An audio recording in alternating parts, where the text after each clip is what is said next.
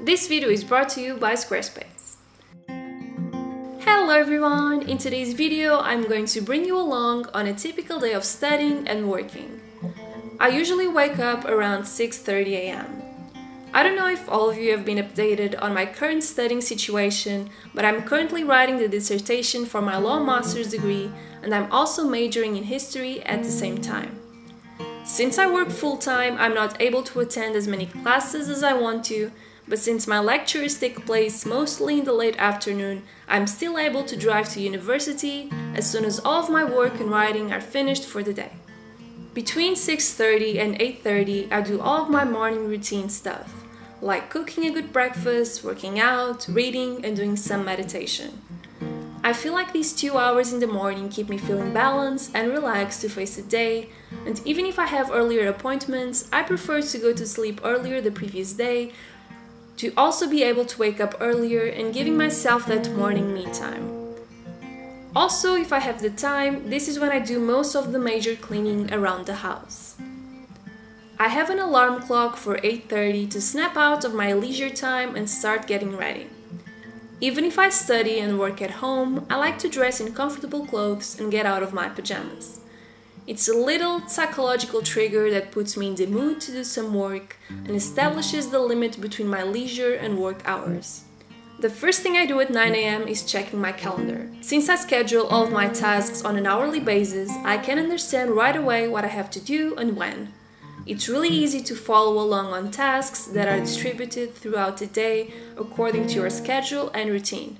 If I have small daily tasks, that is, tasks that need to be completed in that day but don't have a specific schedule, I will try to tackle those right away at 9 a.m.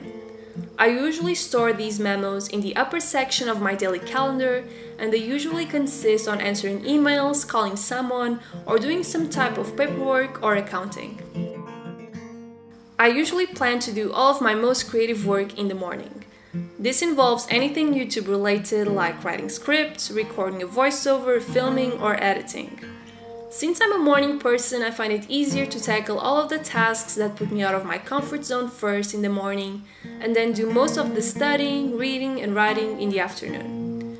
Since YouTube is my job and I work in a very strict schedule, I also prefer to prioritize those tasks as the first thing in the morning. Then, if some unforeseen event occurs in the afternoon, I know at least that my work has been taken care of, and I can then try to rearrange things in my schedule to accommodate all of the other, less goal-oriented tasks. I take a break from 12 p.m. to 1 p.m. for lunch. I feel like I need 1 hour to be able to fix a meal, rest properly, and get energized once again to continue my work. Although I prefer to cook my own meals, I admit that sometimes I order some food online if I really can't bother with all the work that prepping a meal requires. This mostly happens if I had a busy weekend and wasn't able to do some meal prepping during Sunday afternoon. It's difficult for me to discipline myself to not jump back to work right away after eating, so I try to operate under an alarm scheme.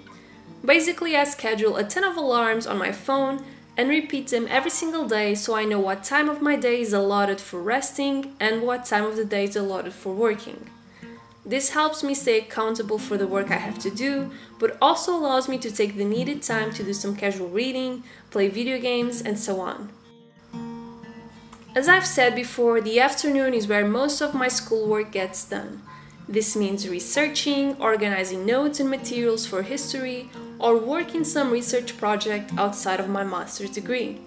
I have the goal of working every single day on my dissertation, even if that means reading a document or just writing a couple of paragraphs. Sometimes, however, I may have a very busy YouTube schedule, and that means that no academic work can be done in the afternoon, and I will do all of my YouTube work until 6 p.m. Either way, if that happens, since my work and planning is mostly goal-oriented and not time-oriented, I'm always able to shift some of the tasks for the evening or the early morning of the following day. I'm going to upload a video in 2 weeks about how I've been planning and writing my dissertation, but just for a sneak peek, I may say that I mostly like to operate on a very practical basis. As I've mentioned 100 times before, I'm not the best reader, so to fully grasp the contents of a book or an article, I need to take notes. I have a general document with my thesis draft, and I'll just insert in there any information that I find relevant. Then I'll proceed to reference the author and the work that I cited so I can go back to that information in the future. I am permanently moving things around in the structure of my dissertation and playing with different ways to introduce certain type of ideas or opinions, but I like to use a more dynamic way of writing instead of accumulating research and then having to go through it all over again during the final writing part. And this is me working on a super secret YouTube project that I will be revealing in December, if everything goes well with my schedule, of course.